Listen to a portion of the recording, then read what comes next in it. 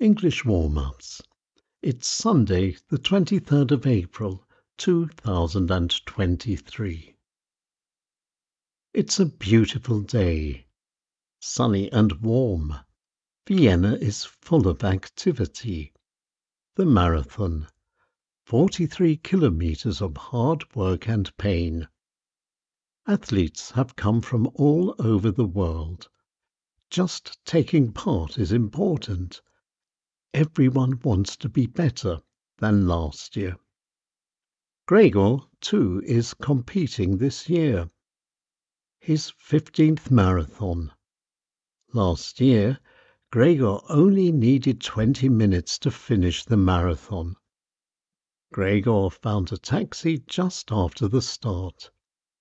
15 minutes round to the finish. A sporting hero. The beer and the schnitzel were great. And that's all for now.